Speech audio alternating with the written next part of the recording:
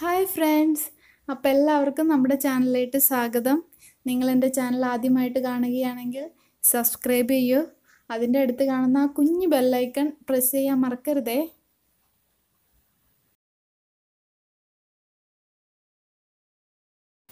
ഇപ്പം നമ്മളിന്ന് ചെയ്യാൻ പോകുന്നത് ഇടിച്ചക്ക തോരനാണ്. എല്ലായിടത്തും ഇടിച്ചക്ക എന്ന് തന്നെയാണോ പറയണതെന്ന് അറിയില്ല. ചക്ക മൂപ്പെത്താത്ത ചക്കയില്ലേ, അതാണ് നമ്മളിന്ന് തോരൻ വയ്ക്കാൻ പോകുന്നത്. ഇവിടെ ഇപ്പോൾ ഭയങ്കര മഴയാണ്. നിങ്ങൾക്ക് എല്ലാവർക്കും മഴയൊക്കെ ഉണ്ടോ? ഉണ്ടെങ്കിൽ കമൻറ്റ് ചെയ്യണേ. നമ്മളപ്പോൾ തോരൻ വയ്ക്കാനുള്ള ചക്ക കട്ട് ചെയ്യണം. ചക്ക കട്ട് ചെയ്ത വീഡിയോ എൻ്റെ കയ്യിൽ നിന്ന് ഡിലീറ്റ് ആയിപ്പോയി. നിങ്ങളപ്പോൾ എന്നോട് ക്ഷമിക്കുമല്ലോ. ഫസ്റ്റ് തന്നെ ഞാൻ ചക്ക 4ആയിട്ട് കട്ട് ചെയ്തു. അതിനുശേഷം ചെറിയ ചെറിയ പീസസ് ആക്കി.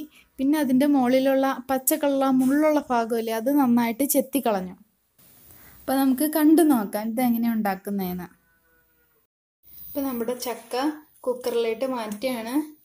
നിങ്ങൾ കണ്ടല്ലോ അല്ലേ, പുറത്തുള്ളത് ചെത്തിക്കളഞ്ഞിട്ട് ഇതിൻ്റെ കുനിപ്പിത് ചെത്തിക്കളഞ്ഞിട്ടില്ല. എന്നിട്ട് ചെറിയ ചെറിയ പീസസ് ആയിട്ട് കട്ട് ചെയ്തെടുത്തിട്ടുണ്ട്. ഇതിന് കുക്കറിലേക്ക് ഇടാം.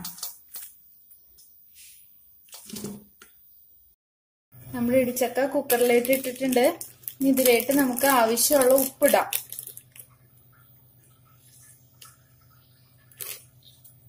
പിന്നെ സ്വല്പം മഞ്ഞൾപ്പൊടി ചേർക്കാം. ഒരു 1/2 സ്പൂൺ മഞ്ഞൾപ്പൊടി ചേർക്കുന്നുണ്ട്.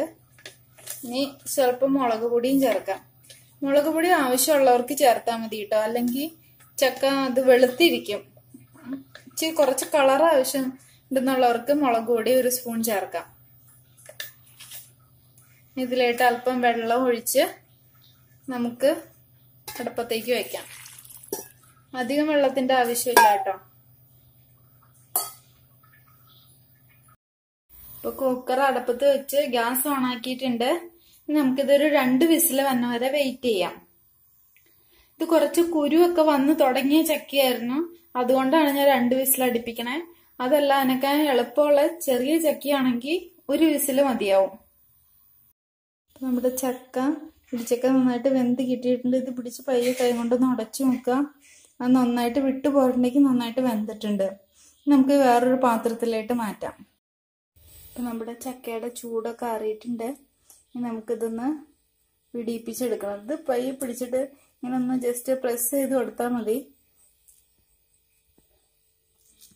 അല്ലെങ്കിൽ നിങ്ങൾക്ക് കല്ലൊക്കെ ഉണ്ടെങ്കിൽ കല്ലിൽ വെച്ച് ഇത് ചതച്ചെടുക്കാം. അങ്ങനെ ഇത് മുഴുവനും ഇങ്ങനെ പ്രസ് ചെയ്ത് ഇതൊന്ന് വിടിയിപ്പിച്ചെടുക്കുക. അപ്പൊ നമ്മുടെ ചക്കയെല്ലാം തെച്ചി റെഡി ആക്കിയിട്ടുണ്ട്.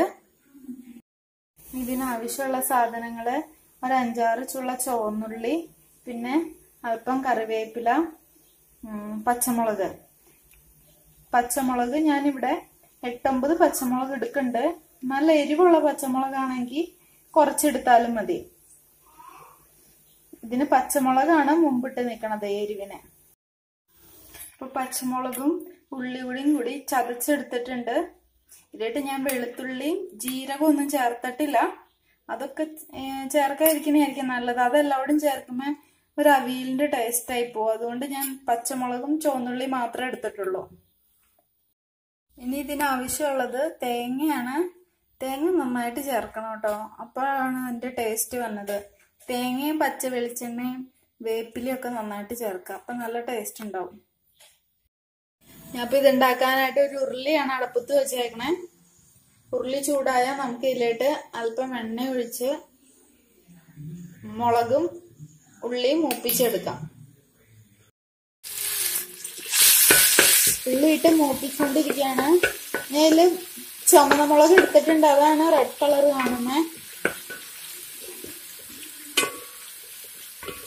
ഇതൊന്ന് മൂത്ത് വരുമ്പോ ഇനി നമ്മൾ എടുത്തു വെച്ചിരിക്കുന്ന ചക്ക ആഡ് ചെയ്യാം. ചക്ക ഇതിലേക്ക് ചേർത്തു. ഇനി നന്നായിട്ടൊന്ന് ഇളക്കി കൊടുക്കാം. ഇളക്കി കൊടുത്തിട്ട് നമുക്കിത് മൂടി വെച്ച് ഒരു 5 മിനിറ്റ് വേവിക്കാം. ഇതിൽ ഉപ്പ് കുറവുണ്ട്, അപ്പൊ ഞാൻ ഇതിൽ കുറച്ചുകൂടി ഉപ്പ് ചേർത്തു. ഈ സമയത്ത് നമുക്ക് ഉപ്പ് എരിവൊക്കെ നോക്കാം. എന്നിട്ട് ഇതിലേക്ക് തേങ്ങ ചേർക്കാം.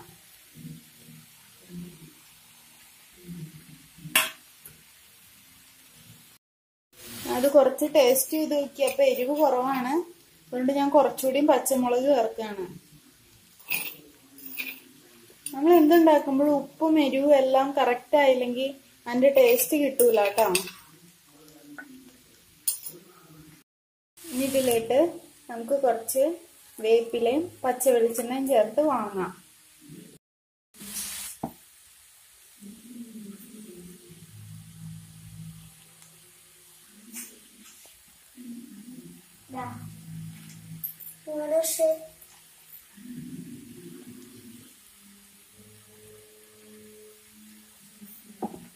ഇത് നന്നായിട്ട് ഇളക്കി മൂടി വെക്കാം.